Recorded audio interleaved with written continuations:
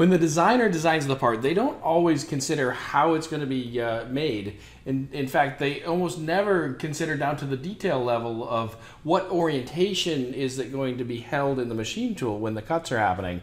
But as the manufacturing engineers, as the machinists, as the programmers, when we get a part that's been designed, the first thing we have to do is actually figure out what stock material does it fit in.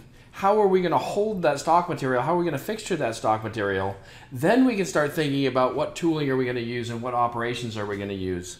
So our finished part here is this Y block, and our stock material is this piece here. And so the first thing I want to do is say, well, does my Y block fit in my stock material? And so at least I see that it does fit in the stock material. Then I've got to think about what operations am I going to use to cut it, and how am I going to hold on to it when I'm doing it.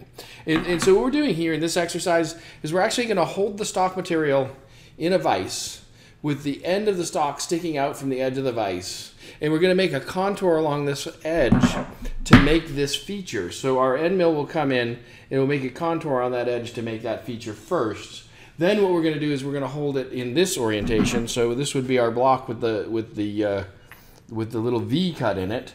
We'll hold it with that V facing up, and we'll go around it with our end mill to make these contours, and we'll do drilling and tapping operations here. And then in our final operation, we'll actually hold it with the other side up. And so remember, our stock material will be back here like this. So we've got to take the stock material shape and turn it into this shape. But back to this first operation. I want to hold it in the vise with enough of it sticking out of the vise so that I can make this contouring operation here. And so if I look at it on my in my picture here, I've got my Y block that I've drawn in here. I've got my stock material that I've drawn in here. When I put it in the machine tool, I want my vise jaws to clamp it like this, and so that's the back of the vise, that's the front of the vise, here's the bed of the vise, and down here we've got our handle so we can tighten the vise down. So the vise is going to clamp it like this.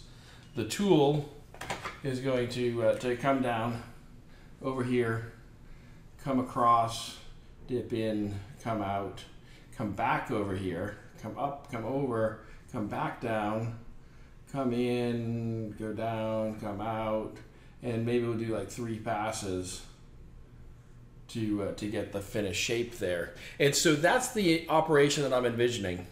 In Esprit here, we can see that the orientation is lined up with this face aligned along the y-axis. Now there's 2 things I could do.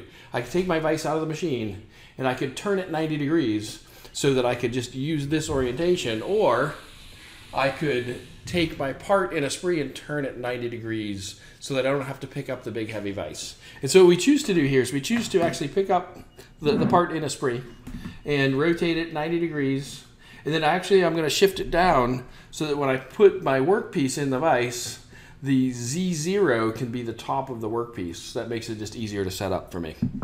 So the very quick way to do this, we'll want to, let's see, we'll want to select this face of the part. So I need to turn on sub-elements and highlight turned on. I want to select this face of the part. All right, so I've got that face selected. I'm going to go to Edit, Orient Part, and I'm going to click Edit Orient Part, and I'm going to click Align X.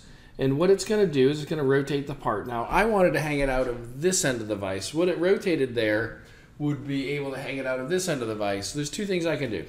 I could select the part here, select the whole part. Let's turn off sub-elements.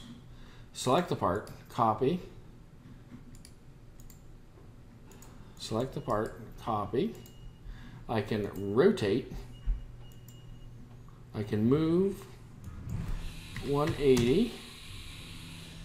And I want to make sure that I don't have, actually use origin for rotation axis will work. It'll rotate it right around that axis. The other thing I could do is if I know that it's going to flip the part this way when I align with the x-axis, I can select my face back in the original spot here. I can select my face. I can go Edit, Orient Part. I can hold down the Shift key when I say Align X. And that will flip it in the direction I want it to be flipped.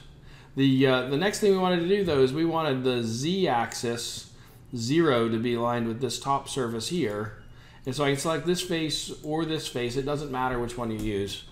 I can go to Edit, Orient Part, Align Z. So either of those functions will allow you to rotate the part, align it, shift it down, and now our work 0 is on this end of the part. Our contours can get cut on the other end of the part.